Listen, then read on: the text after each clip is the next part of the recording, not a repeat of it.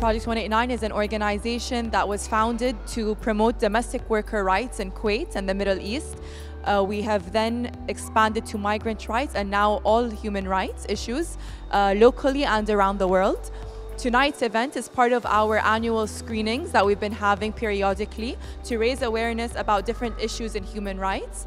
Tonight's screening is named K2 and the Invisible Footman, a documentary about the mountain porters on the mountain K2 between Pakistan and China.